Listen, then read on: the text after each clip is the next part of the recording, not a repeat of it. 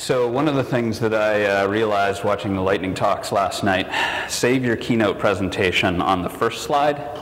I saw like two guys blow their jokes by loading it up when they plugged into the projector and it was right on, like, you know, the punchline.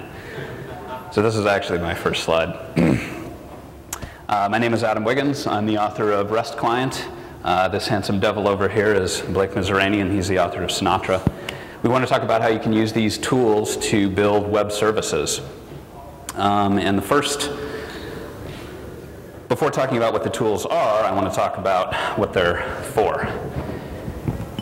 To do that, I want to tell the story kind of how I discovered Sinatra. And that story is actually kind of the story, I think, of every application that's ever been written.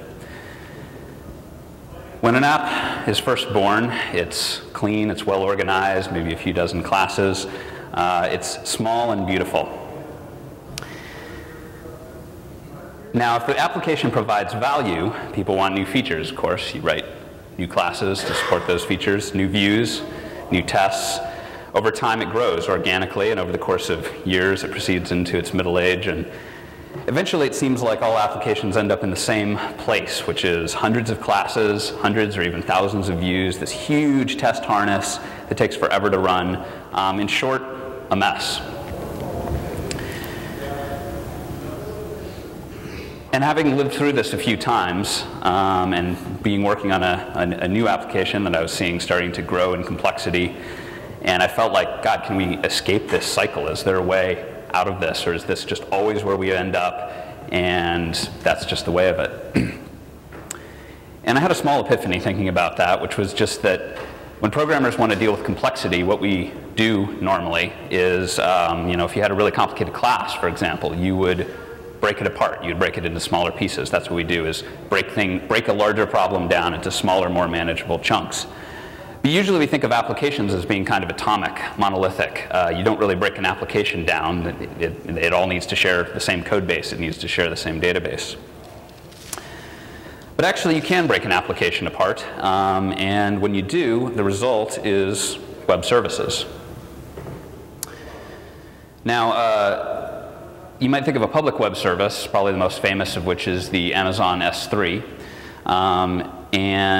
But there's not really any difference whether it's an internal or an external service. If you're making a service that's internal to your company or your product, it's got an API, it's a standalone application.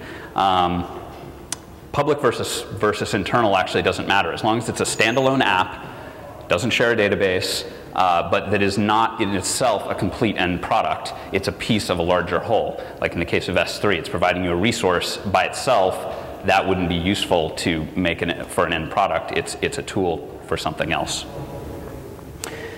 So having realized that web services was a way to deal with this monolithic, monstrous app problem that we always seem to face, I dived into trying to divide up my current project this way. And of course, being a Ruby developer, when I go to make a web application, I want to carve off a little piece of my big application into a small one. And of course, I reach for the tool that my big application was written in and that you normally reach for, which is Rails. And I built it that way, but then I noticed kind of it didn't feel right.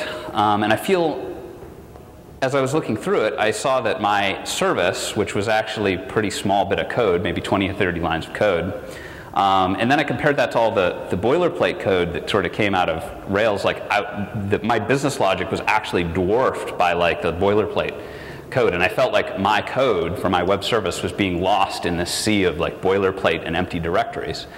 So basically, Rails gives you all this infrastructure, which is great when you need it. When you don't need it, it feels like red tape.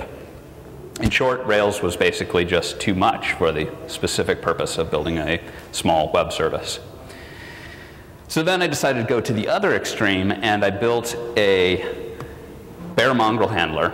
Nowadays, what you would do is a rack app. At this time, rack didn't exist, but I don't know if you guys have ever done this, but this is basically the sort of the PHP equivalent for Ruby, where you make a script that just, its input is the web request, and the output is whatever you feel like. And it's just totally unstructured and very basic. And this actually worked okay. I wrote a couple of web services this way, and I kind of liked it.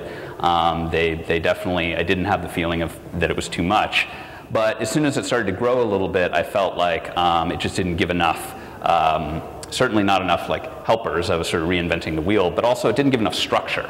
And that's of course the problem with PHP, right, is that like it's great when it's 4 lines long, but then when it gets a little bigger, the lack of any sort of imposed structure and organization means that it just sort of gets messy really quickly. So in short, these were too little. So I decided that what I needed after doing some research was a micro framework. And there's a few out there, but the one that is, I think, the most popular and probably the best known is Sinatra.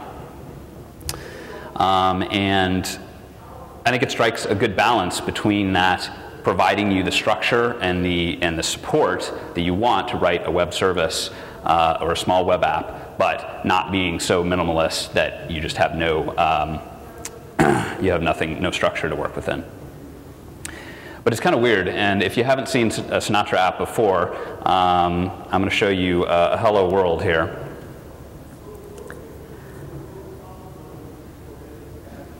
When I first saw Sinatra apps, my immediate reaction was, man, that is weird.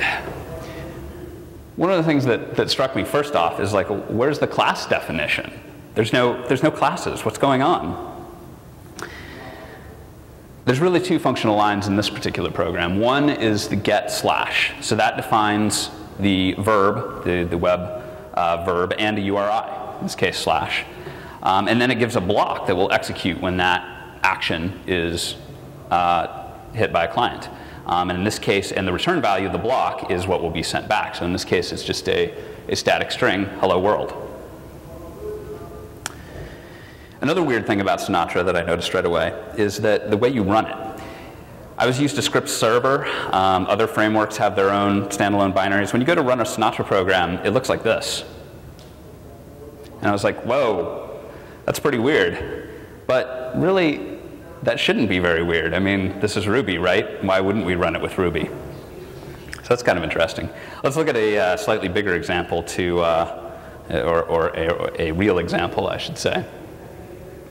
Everyone's favorite, the blog. This has got 2 actions. The first one is a post to slash posts. And here I'm assuming that I've got an active record object defined in the lib posts. Could just be a 2-line file there.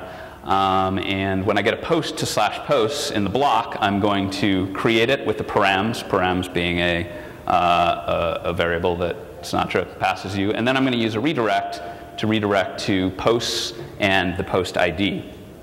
And right off the bat, one thing you might notice there is that there's no helper to construct your URL. I just make it. And again, this struck me as pretty weird at first, but it grew on me pretty quickly. URLs are actually not very hard to build, and in a lot of ways, this is actually shorter and easier to understand than using some sort of helper. So then the second action is a get. Here we see a variable inside the URL. So I'm getting /post/ID, and that will create a named variable inside the params hash. And so I can do a post.find just the way that you might do it in any framework that's using Active Record. And then I use the ERB helper to render the post template. I find it really impressive that you can put what is basically a real application. I mean, it's a very small application, but it's a real application, and it's complete, minus the view and the database schema definition. This is a whole app, and I can fit it onto a slide with 36 or 48 point font, or whatever this is.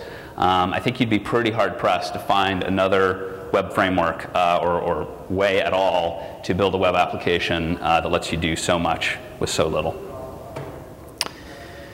Now, that's not to say that Sinatra doesn't have lots of cool features. The required bullet list here, templating with a bunch of different options like ERB and HAML or XML Builder. You can do full testing with whatever test suite you happen to like, before filters, helpers, defining error handlers for different kind of errors, inline templates, which is a really cool feature. I'm going to come back to that in a moment. Code reloading when you're in development mode. Some really nice HTTP caching using e-tags and last modified and so forth. And of course, it's a rack framework, which any good framework these days is. But Sinatra takes even more advantage of it than just sort of letting, as a way to use Mongrel or Thin or whatever. But it actually has inline middleware and a really easy way to take the cool middleware that's available for Rack and integrate it into your Sinatra app in a more direct way. But overall, the thing that I loved the best about Sinatra and made me choose it over all the other choices is that it has a commitment to small that I think is unparalleled. And you see this in the app itself, the interior that we've already looked at. You also see that, in fact, there's no directory structure. There's no boilerplate. There's no routing. This is a minimalist nirvana. And I find myself going more and more down this path of minimalism and trying to do more with less and fewer lines of code. And so that makes Sinatra really attractive to me. And it's not just your Sinatra apps that are small, it's actually Sinatra itself that is small. One thing that you'll notice if you go on GitHub and look at the code, there's actually, when you require Sinatra, there's really only one file, sinatra.rb. Just out of curiosity, I ran some line counts on a couple of frameworks. Rails, of course, is a heavyweight. It includes a lot of stuff that they had to write themselves at the time, so it might not quite be fair to put that up there. But MERBcore, Remez, camping, which was kind of kicked off the micro framework style-wise, Wydolewski Stiff's framework, which is incredibly small and does, of course, all kinds of meta magic. But Sinatra is actually smaller than any of them, even camping. And of course, it does a lot more. So it's living the principles that it's feeding you, the application developer. And one last thing about Sinatra. That it is a proud Ruby citizen. And we've seen that kind of already a little bit in how you run it. You run it with Ruby. When Rails was made, the Ruby ecosystem was not as diverse. They had to build a lot of stuff, ORMs and templating and test harnesses and all this stuff. Since then, the Ruby ecosystem has grown so massively. And there's just so many great options out there for ORMs and templating and tests and specs and JavaScript libraries and so forth. You can go the route of having sort of adapters for each of these things you might want to use, say each ORM. MERB does that. I think Remez does that.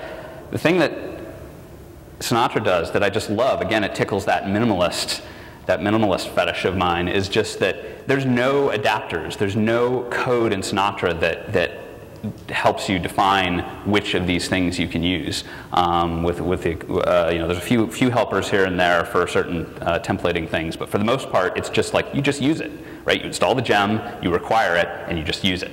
And that, to me, is pretty powerful, and it makes me feel much more like I'm writing Ruby and less like I'm writing some special world within that the framework that I happen to be using. So I want to show a couple of examples real quick that are open source and you might have seen. And Blake knows more about these than I do, so I'll probably let him talk about them a little bit. Yeah. Okay, so this is GitWiki. I wanted to show this example because, as Adam said, that Sinatra is very small. It's tiny, and because of that, if you look at GitWiki, again, 355 lines of code. It's actually a really cool little wiki system that uses Git. Go figure. But that 355 includes the views, by the way. Oh, that's everything. Nice. So anyway, because it's so small and was so easy to just look at, it's all in one file. If you go on GitHub and take a look at the network graph, it's been forked all over the place, and the network graph just goes like this. I mean, it's just everywhere. People just started with it and went off in just a million different directions with it, and I think that's a testament to the simplicity of Sinatra, because it's so easy that you can just go fork it and just start. You don't really have to dig around too much to really understand what's going on with with all the routing and the app itself, because Sinatra apps, usually the Sinatra part of it is so tiny.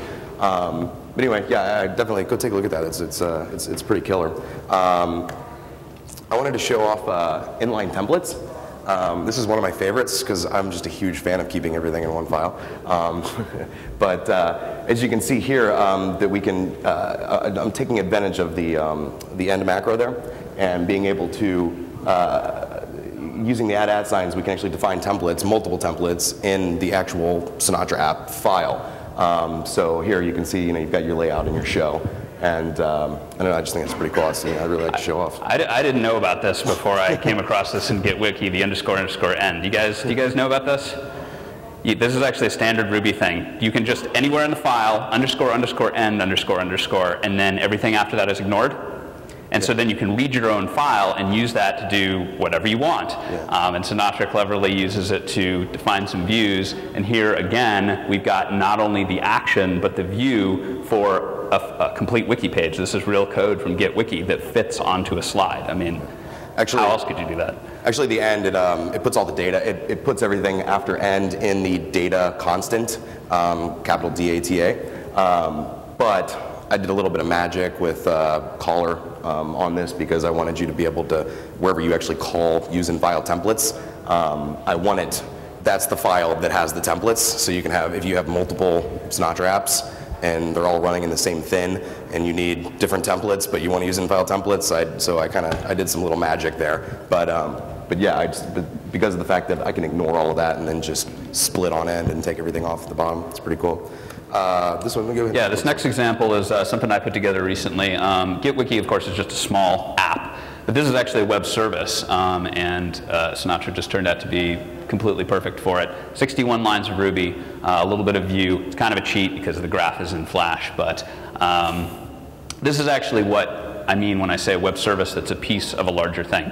This is not a product in and of itself. Really quickly, RiffGraph has a REST API. You can just post a value to it, and you can post these values over time, like from a cron job or whatever. It's just kind of fire and forget. And then you can go and view a graph of the data that you've stuffed in there. And the problem I was trying to solve here is the thing where putting your metrics data inside your application database is one of those things that makes apps get so huge and unwieldy over time. Is of course you always want to track some stuff. You put them in a table in your database. Now your database is huge. It's really annoying. So this is a potential solution to that, and it's open source. You can install it yourself, or you can use it as just a web service on its riffgraph.heroku.com address. But it's a little piece of something that you can use elsewhere, and it's totally standalone. It's got its own database and it's its own application, but it's something that would be a tool to be used elsewhere. All right, so GitHub services. How many of you use GitHub? Yeah, that's what I thought. So now whenever you you install like Lighthouse or all those prefabricated post receive hooks that you have, such as Lighthouse, Twitter, IRC, all of that. That's all a Sinatra app. That's if you go to PJ Hyatt's repository, it's GitHub services, and when they open source that, it was also, again, I think it was a testament not only to how awesome GitHub is, because you can just fork, and they took advantage of their own software to go and say, hey, go write all your own post receive hooks and we'll incorporate them in. But if you look at the Sinatra in GitHub services, it's like 4 lines of code. It's like this big. Everything else is all vendored off for all the Twitter libraries, everything. It's really cool. And there was actually a really cool trick in there that someone, one of the guys who forked it and refactored it down, they put yield inside, and I learned something completely new about instance eval, that you could do all this yielding and stuff. It's pretty crazy. But well, and one really interesting point on this too is that benefits of web services, I'm speaking mostly in terms of like just the cleanliness of the organization, being able to break things off into pieces into smaller apps. But there's actually like scalability benefits. Obviously, if you can run apps, you can spread those out easily across machines in a very clean way, since they don't share a database and they don't share. And you've got security benefits, and in this case, they're running something that is potentially user-contributed code that they're running on their servers. But they can run that as its own user on its own server. It's very much isolated in a Unix way. It's using the Unix security because it's running as its own user, and it has no access whatsoever to their main database. Right. And also, the traffic that this thing takes is pretty substantial. There's about 5,000 people, and I asked the GitHub guys for this number. There's over 5,000 users on GitHub that do take advantage of these post-receive hooks, and you can just imagine the amount of pushing that gets thrown to these things. And there's only, I can't remember the number, but I think there was like just a couple mongrels running with running this one app on that server, and it just stays there. So it's pretty cool. This last example is one of my own that I just threw together recently. I recently realized that blogging software totally sucks. It took me a long time to realize this, but I finally did, and realized the wisdom of write your own blog is really correct, even though it seems like reinventing the wheel. I put it together really quickly in a couple of days, less than 200 lines of Ruby, does everything I need, done. So I think that's, again, it's not a service, it's just an app, but this minimalist sort of like path that I've been going down, it's just been, I don't know, it's just been so enjoyable to me. So that's the server side of web services. Now we're going to talk about the client side. Right. And do you see what we're doing here? He wrote REST client, he's talking about Sinatra, and I wrote Sinatra, and I'm talking about REST client. So you can't, he couldn't get up and say how awesome Sinatra was the way that I can, because it would just sound like bragging. But me, I can say how good it really is. So anyway, how many of you have used Active Resource once, twice, 1,000 times? Right? Yeah, it's really cool. You've got the object model, and you can map it to a URL, and then everything looks like an object, but it's really talking over the web, and it's awesome, and it's kind of too much sometimes. It's great when you're in Rails and you're in that environment, and it just kind of fits right in, and it's perfect for that. Unfortunately, if you're trying to use Sinatra and then you want to use Active Resource, they don't quite play along too well together, and unless you're following the standard format, the XML that Active Resource needs. So one of the things that you can use instead is NetHTTP. How many of you have tried to do a HTTP request with NetHTTP? How many of you enjoyed it? Okay. It's pretty cumbersome, and it's not fun, and it's also too little.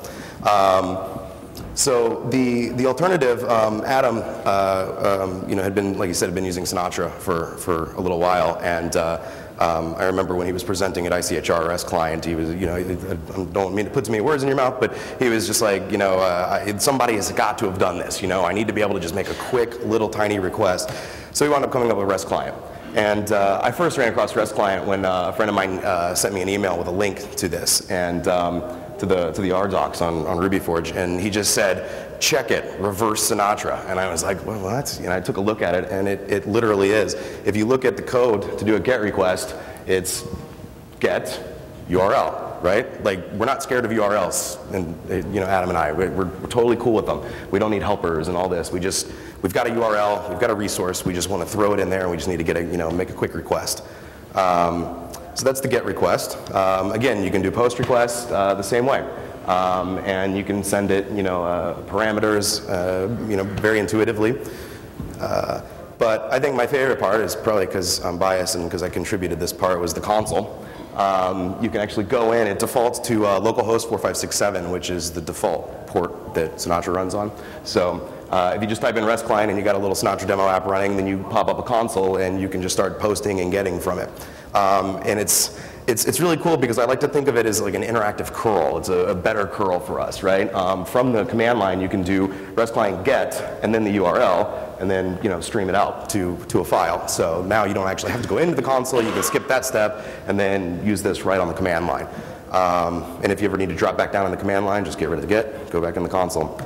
But truly one of the coolest things, I remember when Adam put this in there, and because we work together and we sit a couple feet apart and always talk through IRC because we're geeks, he had sent me this link and he showed me that this new logging that he had thrown in, and I was like, this is killer. So REST client logging, if you say you can send it to a file to standard out wherever you need it to go, but what it does is it actually prints out the REST client Ruby. It prints out exactly what it's doing with the commented, what your result was. As you can see here, but what's so cool about that is you could pipe that to, like, if you're using a map PB copy, or you can copy it off the console and then plug it right into a file and then hit run, and just run that through Ruby, and it'll replay it all over again, exactly what just happened. So if you're trying to debug an app that's making calls out to external resources, and you're like, whoa, what went wrong? I don't get this. Just go ahead and start up the REST client logging, and it's pretty cool. So let's go through a couple examples. There is the Heroku client. You can take a look. It's on Adam Wiggins' branch. This is how you. Did you want to talk about this? Well, I was going to say that this is actually not interesting, and that's why I put it up here. The thing is, almost every service out there, which any company that's making a piece of technology in this day and age, you've got an API. And then you often want to give a client which wraps up that API just kind of nicely. And so everyone ends up reinventing this same wheel And I was thinking about this just the other day as I was looking at Blinksail's little client, and they have a little class in there named REST client, and it's, you know, they basically end up implementing this because everyone needs it. Everyone needs to be able to hit their API and something a little higher level than that HTTP. So the Heroku client uses it. It's not actually interesting. It's just an example of when you have a service that needs an API call, this is just a really, really easy way to do that. A much more interesting example is CouchRest, which is done by Chris Anderson, I think. And this is the Ruby client for CouchDB. So this is how you interact with CouchDB. And I don't know if you guys are, how familiar you guys are with CouchDB, but I think it's kind of the premier document database, open source document database right now. And of course, it's a web server. It serves documents through HTTP.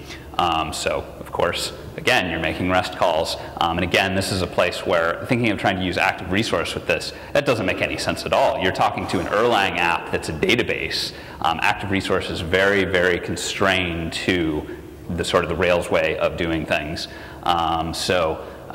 Chris told me that, you know, REST client was a perfect fit for what he needed. He was able to make the CouchDB client. So if you're using CouchDB from Ruby, you're using REST client. I want to talk about some of these principles behind this sort of the 1-2 punch of Sinatra and REST client and this path we've been going down. One of them is a word that Blake recently made me aware of. How do we pronounce this? Oh, lagom. Lagom. He doesn't know. That's the answer. It's a Swedish word, lagom, and it, I think, roughly translated means just the right amount. And I think Sinatra is just the right amount for a web service. But I think in general, let's think about this. When we pick a tool, pick it not because, you know, partially obviously because it's like I need a web framework or I need a web tool or I need an email thing or whatever. You obviously pick it for what it does. But I think picking it for the right size is important. Something that's just the right amount, not too much and not too little. And I think programmers tend towards the over-design side of things, and we should make an active discipline or try to actively discipline ourselves to try to pull that back and try to balance that out so that we end up at just the right place for the problem that we're trying to solve. One of the ways that we see this in both Sinatra and REST client is just less class definition. You know, obviously classes are great, object-oriented programming is great, but you do get the sense sometimes reading Ruby programs that, you know, it's sort of the object-oriented programming, like when all you have is a hammer kind of thing. Java.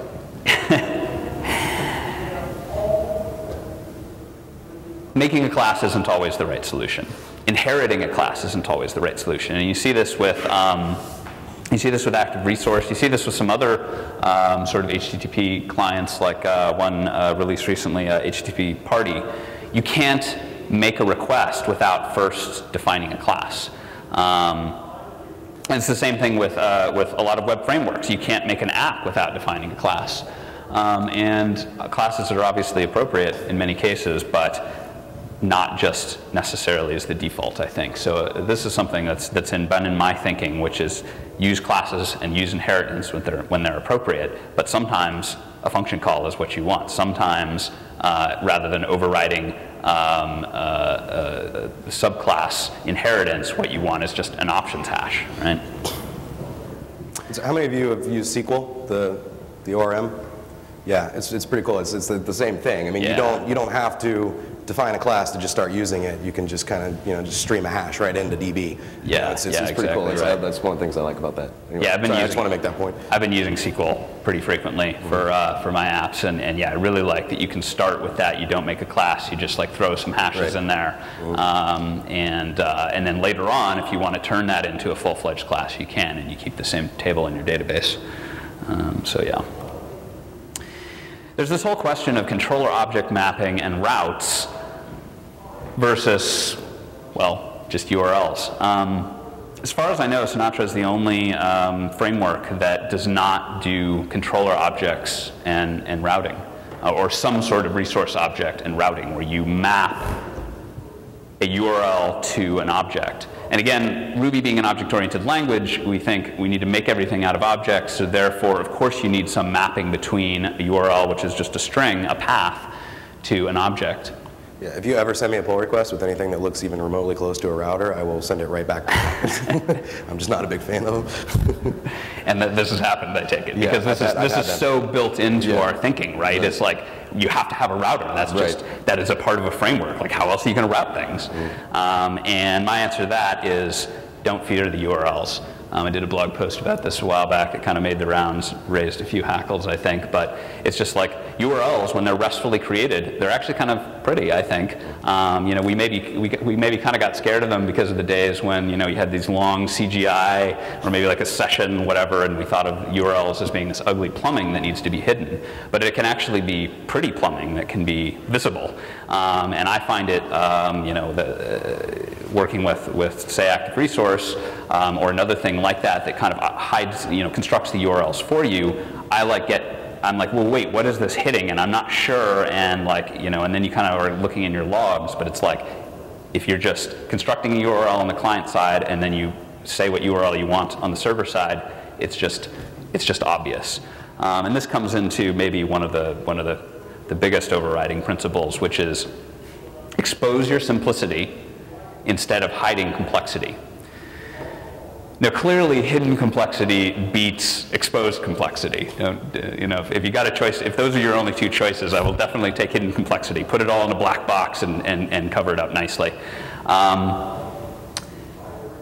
But even better is when you can make it simple and then just show that. And to me, the URL mapping is a really great example of that, where it's just exactly visible what URLs are being used. And you can see that in your browser, and you can see that in your client when you're doing an API, and you can see that in your server, and it's all exposed. I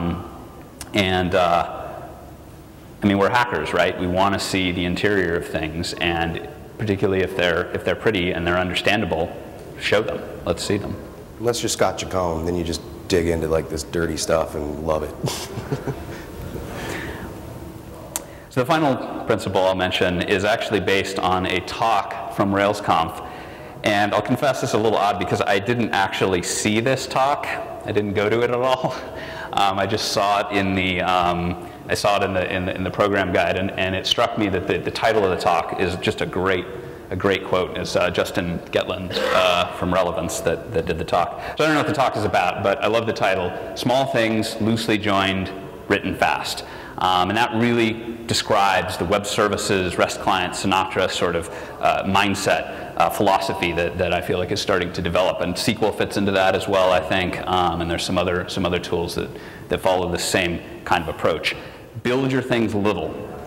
Build them quickly. And loosely couple them, right? And the web is obviously very well suited for loose coupling, and we can do that in our program code as well. And it seems like this approach finally lets us escape that curse of always that fate that we thought that every application had to end up this huge, monolithic, sprawling thing that we just want to take out back to pasture and shoot in the head. Now, if we're building our applications are actually an end user product is an assembly of small applications that are talking to each other in loosely coupled ways. It's very easy to take one of them and kind of like, you want to rewrite it in a new language so it's faster, or use a new framework, or use some new tool. You can do that, right? It's decoupled. You need to scale it up. You can do that. And you can, new people coming into the project, they can take one little piece of the, one little app and just understand that. And if they understand the APIs and how that faces the world, then that's an easier thing to get into than coming into the, you kind of need to understand the whole application at once. So to me, this approach, this sort of universe to building applications is something I'm very excited about. Sinatra was the thing that inspired me to get thinking about this to begin with, and now I'm building a lot of things in this way. And I encourage you guys to try it out too, because I think it works really well. There's a couple of URLs, the Sinatra GitHub, which has got a nice README, the REST client, RDocs, my own blog up there just for self-promotional purposes. That's what we got. Thanks. Do you have questions? Question about the testing of the Sinatra framework. It's not very easy Okay. Is there a strategy guide for testing Sinatra framework? The question was, it's hard, didn't understand, insufficient documentation on the testing frameworks? If I'm understanding. I'm not accusing you guys. No, it's okay. You had trouble understanding how to write tests straight out of the box. The answer to your question is that there is, if you look in the Sinatra gem itself, in the source, there is a test directory under lib, and then so if you require Sinatra test spec, then you get test spec, and then you have get it, put it, post it, and delete it, and you can send session session information parameters, all of that, and then that actually returns the value of what you were looking for. Or no, I'm sorry, it doesn't actually return it. It sets up the request for you, and you get the response back. So it's using Rack's internal mock request. So I learned everything I ever needed to know from Sinatra just from the README. So that's kind of part of why we put this URL up here, because GitHub shows the README by default. Basically, the README has everything you ever need to know. Again, maybe fitting in the documentation, kind of that same style of how the applications are built, right? One big file that tells you everything. Right. But one point I want to make with testing Sinatra is that you have get it, post it, put it, delete it, right? And I find it easy to use. If it's not, then let's work on it, because it definitely needs to be easy.